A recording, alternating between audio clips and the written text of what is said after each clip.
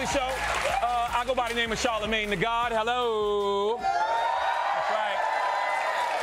I'm back for another week of guest hosting. When I left 3 weeks ago, I said I'd never come back to host as long as Henry Kissinger was alive. And so here I am. We've got a great show for you tonight. Let's get into the headlines.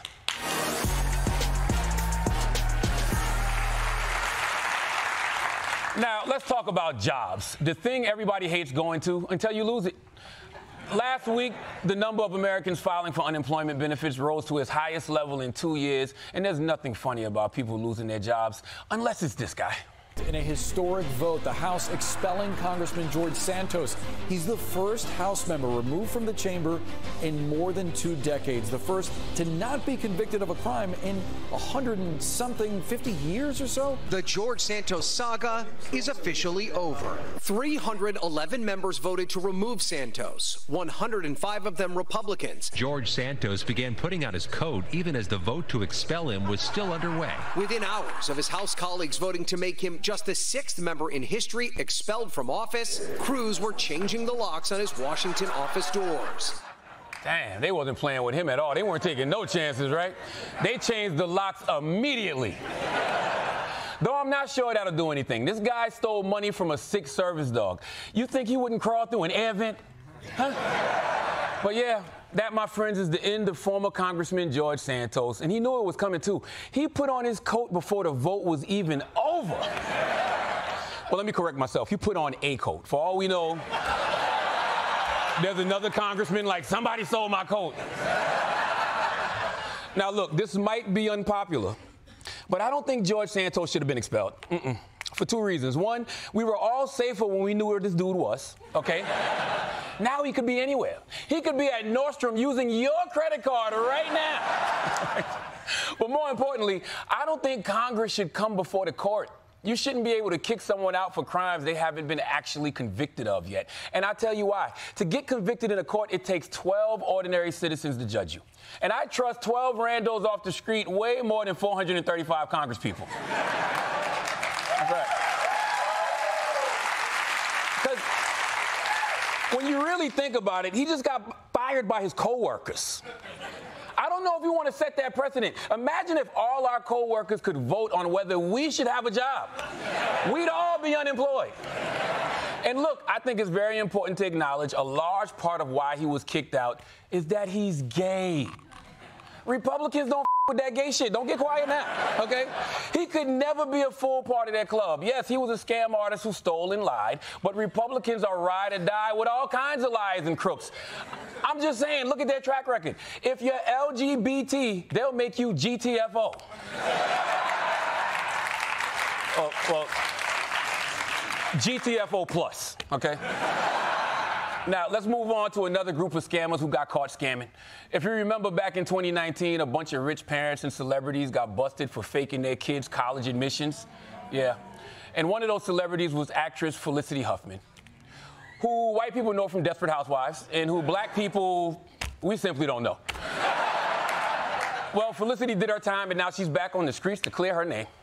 This morning, Felicity Huffman is explaining publicly for the first time why she felt the need to break the law to get her daughter into college. It felt like I had to give my daughter a chance at a future. And so it was sort of like my daughter's future, which meant I had to break the law. And I know hindsight is 20/20, but it felt like I would be a bad mother if I didn't do it. The Oscar nominee paid $15,000 for someone to falsify the results of her daughter's SAT exam. She says in this that when the whole incident went down, she actually didn't even think it was real. Take a listen to her here. They woke my daughters up at gunpoint. Again, nothing new to the black and brown community. Damn, man. The poor woman is trying so hard not to be racist that she ends up sounding racist. Nothing new to the black and brown community. They wake up with a gun in their face every day. As if that's what we do for alarm clocks. 5 more minutes, officer. I had a late night. White guilt is crazy, man. Imagine a gun is pointed at your daughter and your first thought is Black Lives Matter. Like, why are you even bringing black people into this? Are you trying to get your daughter into Howard or something? Like, Felicity really needs to stop doing press about this because it makes her daughter look more and more like the dumbest mother on planet Earth, all right? She's out here going, I know it was wrong, but I truly had no choice. How else could I help my incredibly dumb daughter, who, if I haven't mentioned it yet, is so stupid? I am only as guilty as she is dumb, which is to say, extremely guilty. By the way, did y'all notice that her husband, William H. Macy, is not involved in this scandal at all? He's the dad, and he doesn't show up in the story ever. Police probably didn't even wake him up when they raided the bedroom. Don't worry, Mr. H. Macy, this doesn't concern you. Go back to sleep. Shh. It just goes to show you sometimes it pays to be a checked-out father. Again, nothing new to the black and brown community.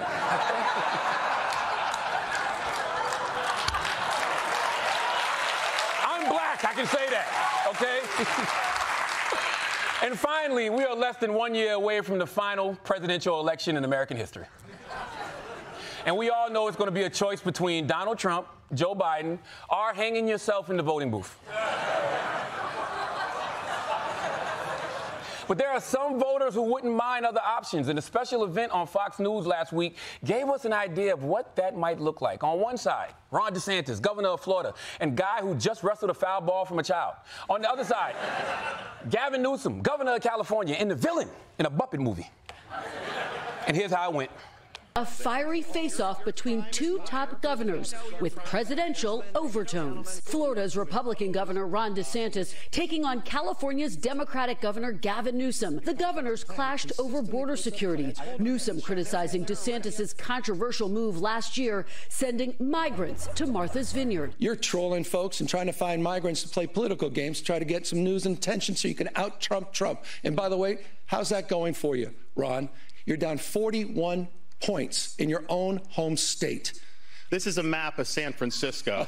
There's a lot of plots on that. You may be asking, what is that plotting?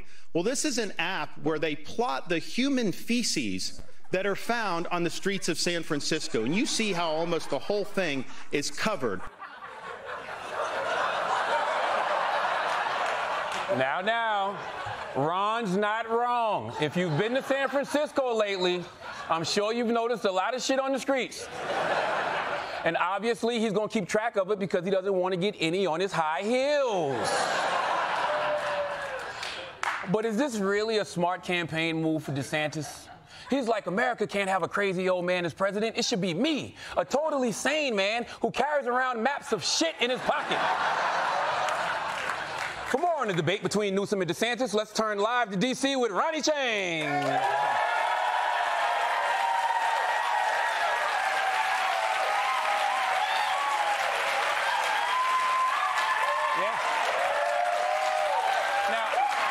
Ronny, this broadcast got huge ratings for Fox News, but does it justify having this kind of debate?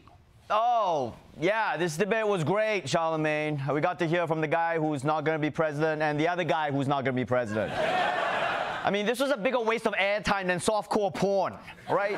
Who doesn't know about regular hardcore porn? These debates are just a bunch of desperate people having meaningless fights. And it's a cheap rating stunt, and quite frankly, America deserves better. That's interesting, Ronny. Are debates a cheap rating stunt? That's the subject of tonight's debate. Let's bring in Desi Lydic.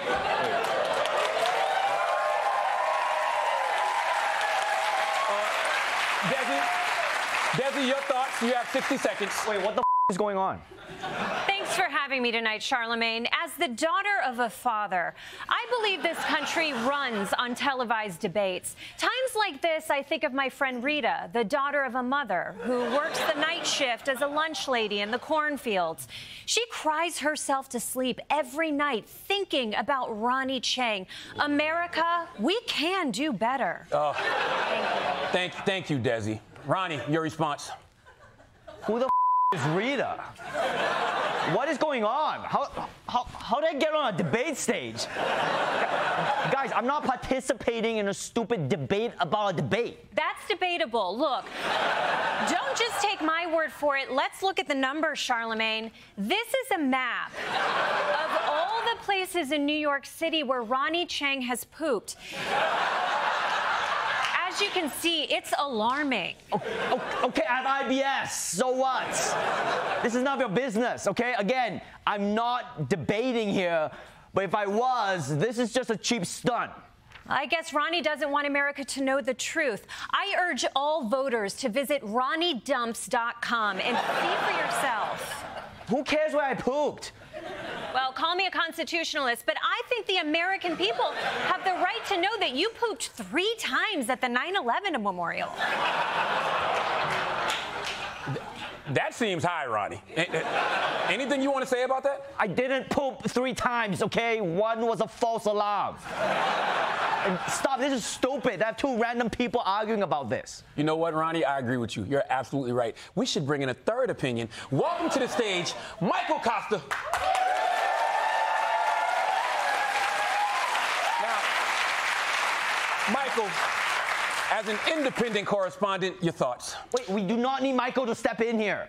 Well, of course Ronny doesn't think so. In his world, there's only room for 2 sides in this debate. And look, maybe I don't fit the establishment mold. 90% of my donations are $5 bills that I take from tip jars at coffee shops. But I still deserve to be taken seriously in this debate. But instead, my voice is marginalized by the powers that be. Again, nothing new to the black and brown community. Kosta wins. I want to thank everyone for debating tonight. Desi, Ronny, and Michael Kosta.